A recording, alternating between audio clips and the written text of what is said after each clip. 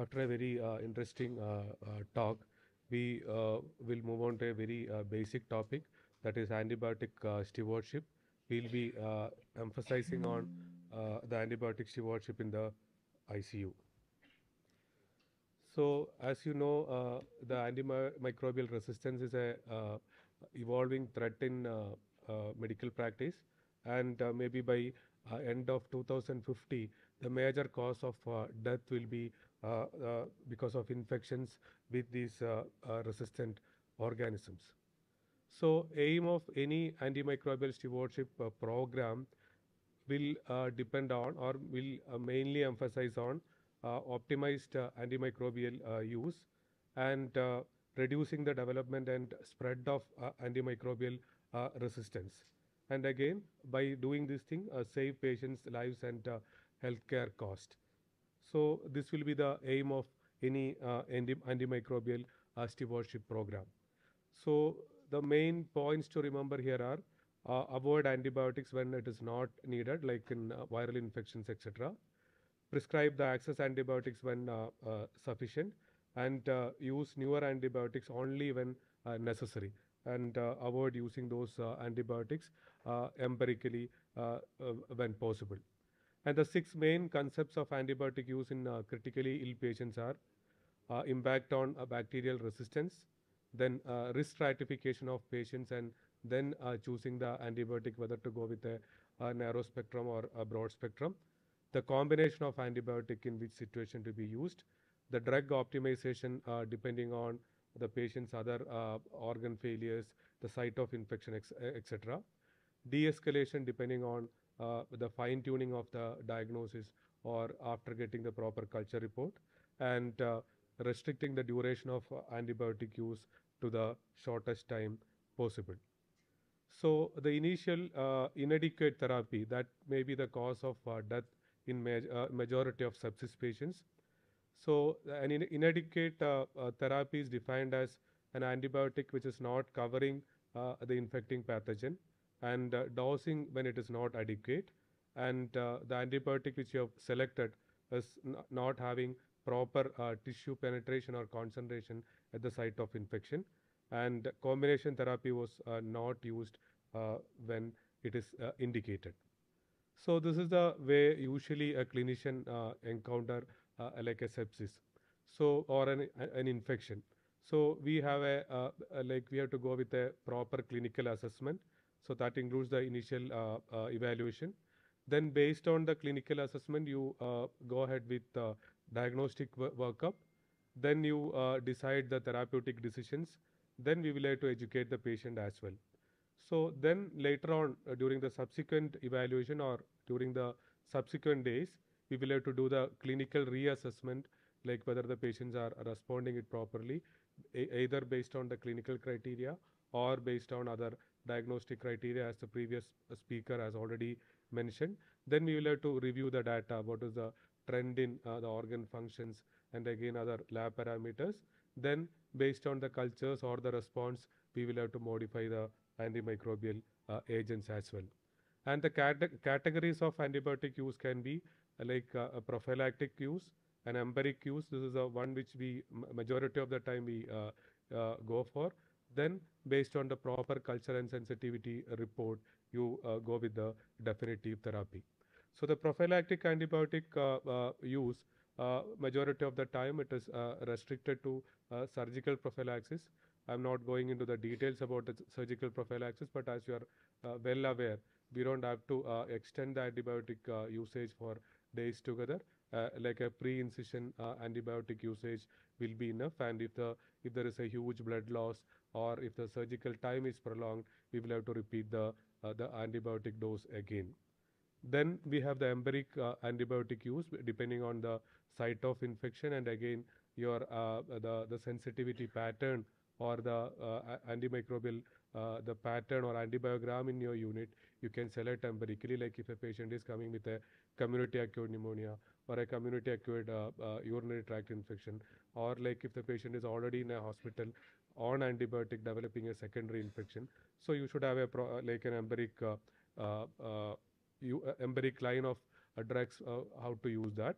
And like as I've already told, the definitive treatment depending on the culture and sensitivity. Even if you start the patient on a higher spectrum of antibiotic, after getting the proper culture and sensitivity report, you can either narrow down, or sometimes you will have to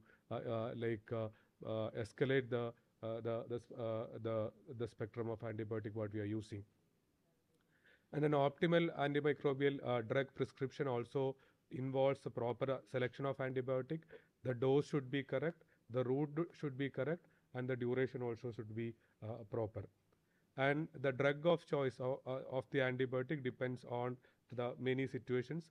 One thing, the severity, like how severe the infection is, whether the patient is having the organ failure, hypotension, etc. If the patient is coming with a severe hypotension, you will have to sometimes use a carbapenem directly, or like if the patient has already been in the hospital, received previous antibiotic, sorry, then we will have to think about adding polymyxin or some other higher spectrum antibiotic.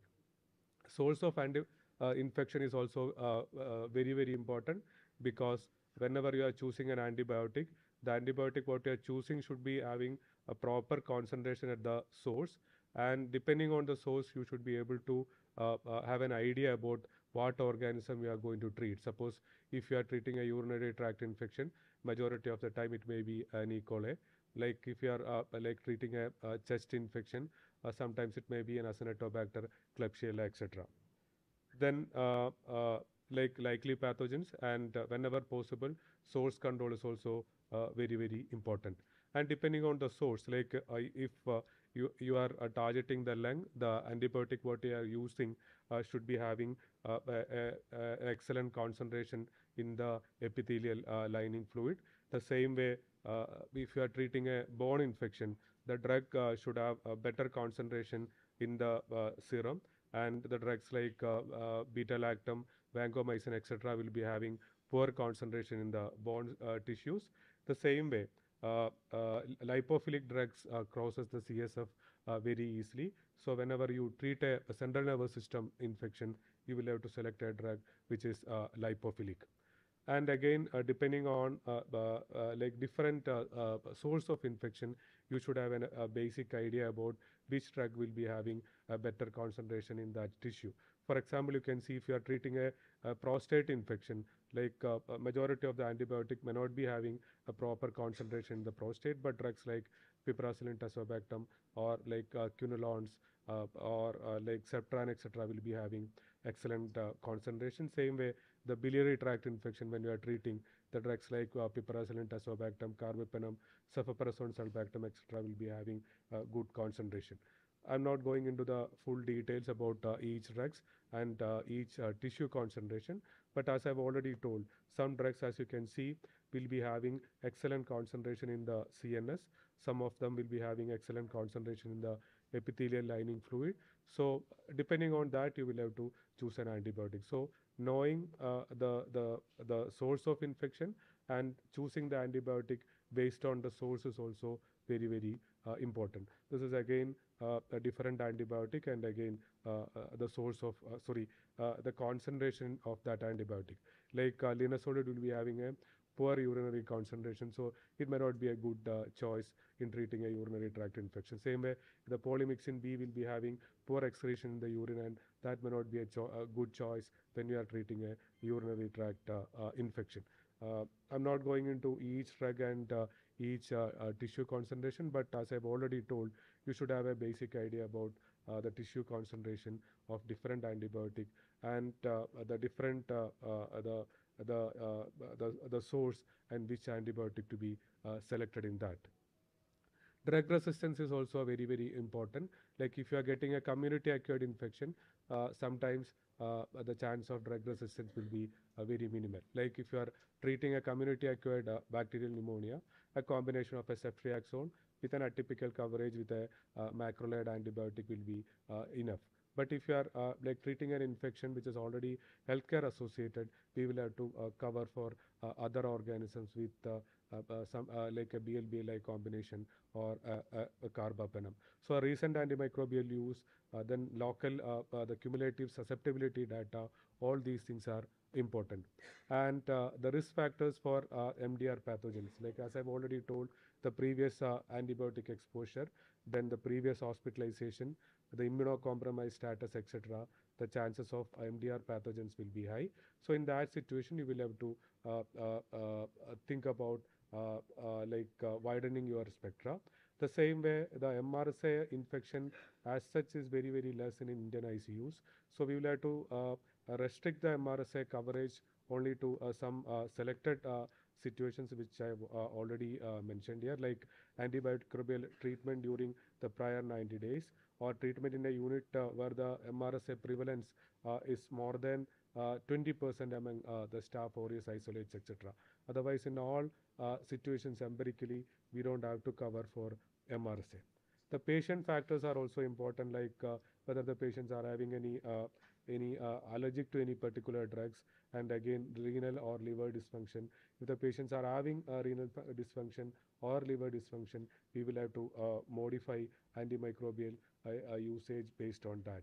And before starting the antibiotic itself, or in the early hours itself, we will have to get a proper cultures from the site of infection, so that we can get a proper sensitivity report, and then we can de-escalate or fine-tune the antibiotic usage. And during the re-evaluation, after starting an antibiotic based on all these the methods which I have already told, then we will have to optimize the antimicrobial use based on the microbiologic data. Then we have to assess the spectrum of the antibiotic what we are using, that check for adverse effects, and evaluate the route and duration of therapy, especially depending on the infection. And this is how you usually get a culture report. As you can see, this is a urine culture where E. coli is grown. So whenever an E. coli is grown, usually we see whether it is sensitive to ceftriaxone or cefotaxime.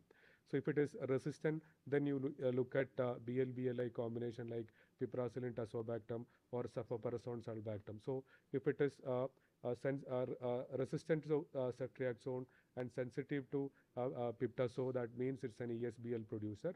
If it is resistant to that also, then you look at the carbapenem sensitivity. Or if it is resistant to that as well, then obviously we will have to think about other options, like if it is an E. coli, ceftazidime avibactam. And if you are going for ceftazidime avibactam, we'll have to see whether it is a metallobeta-lactamase or any other mode of resistance. Then adverse events, which I've already told, which we'll have to check. So the principles of antimicrobial the prescribing are, we have to use the narrowest spectrum required. The dosage should be appropriate to the size and type of infection. The duration should be minimized, and ensure monotherapy in most cases. We don't have to go for the combination therapy in majority of the cases. Urine analysis interpretation is also very, very important. Don't think that the patient is having severe UTI. If high power field urine examination is showing pus cells of 30 to 40. It doesn't mean that the patient is having a UTI. You will have to go with like urinary culture or other clinical signs of infection, or usually the urine culture high power field will be showing numerous pus cells. And again, if the patients are asymptomatic, or if the patients are already on catheter, having a numerous pus cells doesn't need an antibiotic therapy always. And blood cultures also, whenever you are taking blood cultures, you have to take at least 2 sets of blood cultures. One set will be one aerobic and one anaerobic, and in both bottles you will have to put at least 10 ml blood. As you can see in the diagram, in 2 sets your yield will be somewhere around 94%, which you can increase up to 97% with 3 sets. Because of the cost issues, majority of the time in Indian ICUs, we go with 2 sets of blood cultures, but 1 set will not yield you much positivity. You can see the difference, 73% versus 94%. And when the patients are stable, eating, able to absorb, or if there is an oral option, we can use that option as well. So you should have a proper understanding about oral bioavailability of antimicrobial agents. Like you can see the drugs like amoxicillin, clindamycin, or the quinolones, doxycycline, linezolid, etc. They are having excellent oral bioavailability. So even you can use these drugs to treat a serious infection. And there are evolving data. Even we can use these oral agents even in treating infective endocarditis. Then the PKPD, I think one more speaker is there. So we'll be talking on the PKPD of different drugs in critically ill patients. As far as antibiotic are concerned, there are a concentration dependent antibiotic and a time dependent antibiotic. In a concentration dependent antibiotic, like in the diagram, you have to target for a maximum concentration. That's why you go for a bolus dosing. In time dependent antibiotic, you need more time above MIC. That is why majority of the beta lactam antibiotic we give it as an extended infusion. And uh, and this is another basic concept you should understand about the antimicrobial resistance and the prophylaxis. So you can see like if you are you are having a population of many susceptible bacteria here, and there will be very few resistant bacteria. So even if suppose if the like this is all susceptible to carbapenem, and there's only very few resistant bacteria. So unnecessary if you are like starting the patient on carbapenem on day one itself, thinking that is a VIP or VVIP, like in surgical infection. So you are putting the more pressure on that group of organisms, and antibiotics kill or stop the growth of susceptible bacteria, and the other resistant bacteria will select out. So finally, you will end up in selecting out a group of organism which is resistant to the initial antibiotic which you have unnecessarily given. So ultimately, you will landing up in an organism completely resistant to carbapenem. That is why you use a narrow spectrum antibiotic whenever it is required, and don't use unnecessarily the prophylactic antibiotic in ICU settings. And to have a basic knowledge about the different organisms, as you are well aware, we have gram positive, gram negative, then we have anaerobes, and then we have atypical organisms. And there are a few intracellular organisms as well. In gram positive, we are having like streptococcus. Then in staph, we are having methicillin sensitive, methicillin resistant, and the cons. Along with that, we have enterococcus. The gram negative, we have non-fermenters like Acinetobacter, then Pseudomonas, etc. Then we have Enterobacteriaceae. In that, mainly we'll be having E. coli, Klebsiella, Proteus, etc. And other organisms like H. influenza. Then in atypical, we will be having Legionella, Mycoplasma, Chlamydia, and intracellular organisms like Rickettsia, Coxiella, etc. So this is the basic the overview about different antibiotics. So whenever you are choosing an antibiotic, you should have a clear-cut idea what is the spectrum of antibiotic which you are using and which all organism you are going to cover. And we have anaerobic organisms also. In that anaerobics, again, we have gram positive, gram negative, and we have C. diff in that.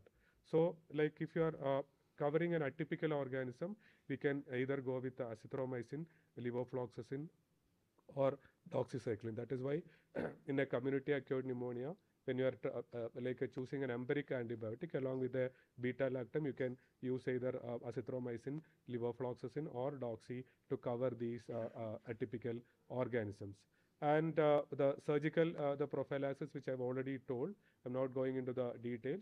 Just go back and read the surgical prophylaxis recommendation by IDSA or the other surgical organizations, like different surgeries which is antimicrobial agent suggested, and what is the dose, and when you have to repeat the dose. I've already told, like if there is a extensive blood loss or prolonged surgery, we will have to use that.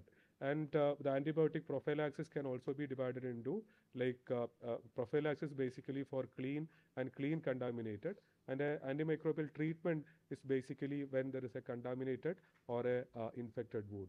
So in prophylaxis, you don't have to extend the dose, but if it is for the treatment, like in contaminated or an infected wound, definitely you will have to extend the usage.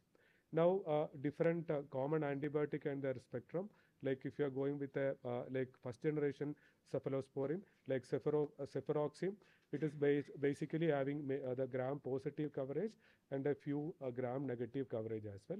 But if you are coming with a second generation like cefuroxime, it is having both gram positive and a minimal gram negative. That is why in surgical prophylaxis we either prefer cefazolin or we go with cefuroxime.